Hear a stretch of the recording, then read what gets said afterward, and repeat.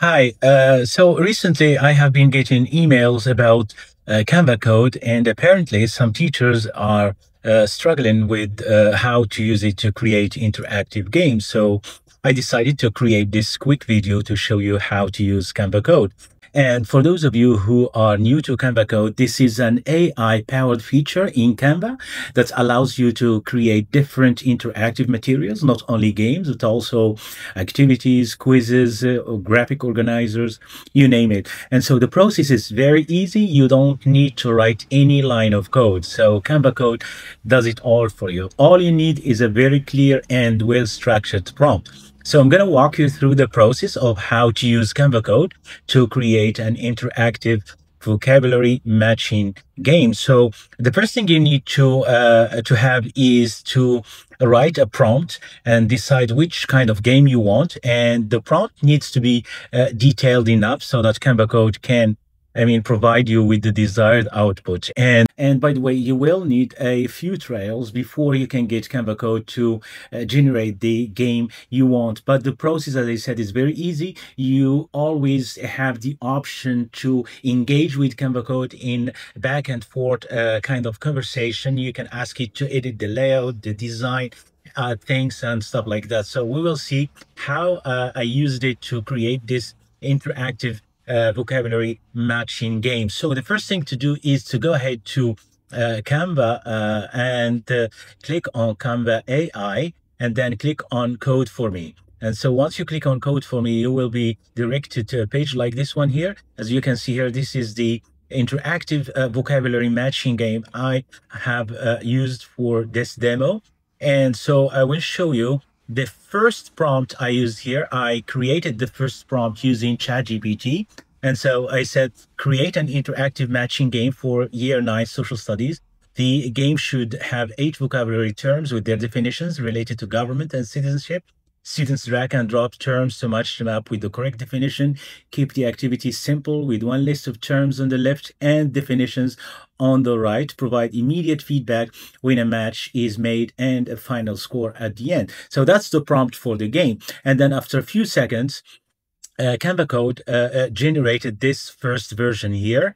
You see it right here. And so the problem with the first version of the game, as you can see, is the terms are on top of the definitions. So I don't want this vertical kind of design. I want to have two columns, one for the terms and the other one for the definitions, so that students can find it easy to just drag a term and drop it into the definition. And for this to work, we need a two columns layout. So now I gave it another prompt, instructing it to redesign the game into a two-column layout. As you can see here, the prompt, you can always stop the video and go through the prompt. And they said display all the terms in the left column and all the definitions in the right column, and so on.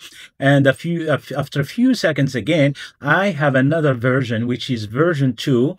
So it's not, there is not much, difference between the two. Canva Code still didn't get it right. And I still have this vertical kind of layout, which I don't want.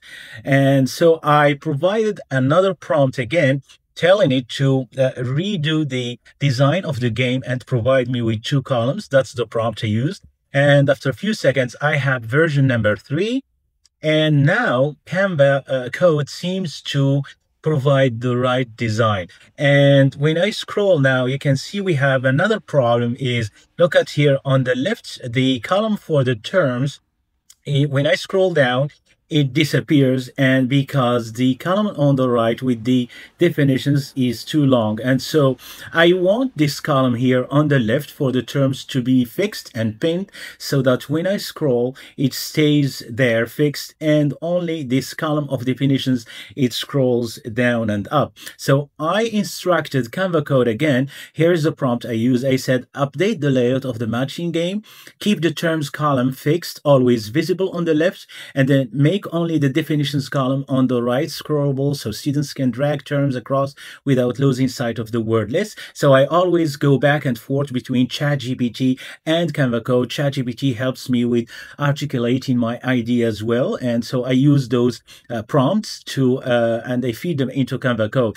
And so I have another version, which is now version number 4. let's see what Canva Code provided here. You can see here, it still did not fix the problem of the column on the left-hand side. It is still not yet pinned or fixed. It still goes and up. And so I provided another prompt to telling it to update the layout again and keep the terms column fixed and stuff like that. After a few seconds, I have version number 5. And now I have the design I want. But the problem is, you see here, this line here, I don't know why Canva Code have this kind of awkward looking line on the middle. So I instructed again to redo the design, and I have now version number 6. And finally, you see here, it's the 6th version that I get the Canva Code to provide me with the right design for the game I want. And so now, as you can see, the columns on the left is pinned, it's fixed. And here, the column on the right, you can scroll up and down. And that's exactly what I want. Now that I have the layout of the game as I wanted it, so now I wanted to kind of edit the kind of the design of the whole game and the aesthetics, play on the aesthetics. So I have a prompt here, and they said add extra features to the matching game, like a celebratory message, like well done, you're a vocab master, that students get when they complete the game. And then I also tell it to add a score summary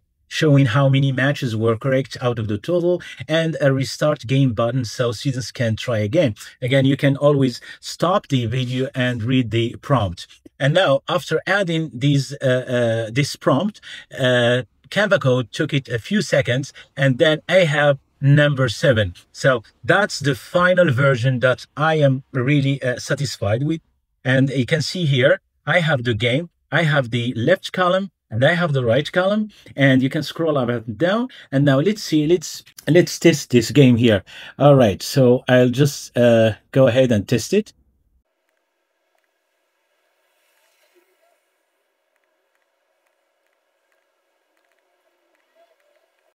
And now the last one here, and you can see here the celebratory message that I told it to create. So we have well done, you're a vocab master, and then we have the button to download the score, and we have the restart game, and we have the number of correct matches and the final score.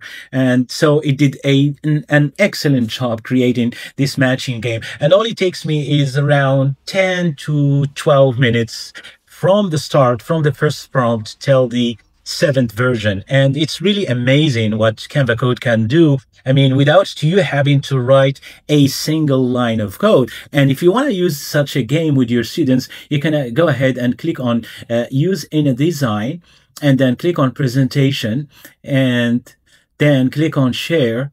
And you can share it as a link with your students, and they can click on the link and they can work on the game. They don't even have to log into Canva. Very easy, very simple, and it has a huge educational potential. And as I said, you can create a lot of things with it. It's not only games, you can also create interactive materials to use in your teaching. So if you have not yet tried Canva Code, I highly recommend giving it a try and see. Thanks for watching.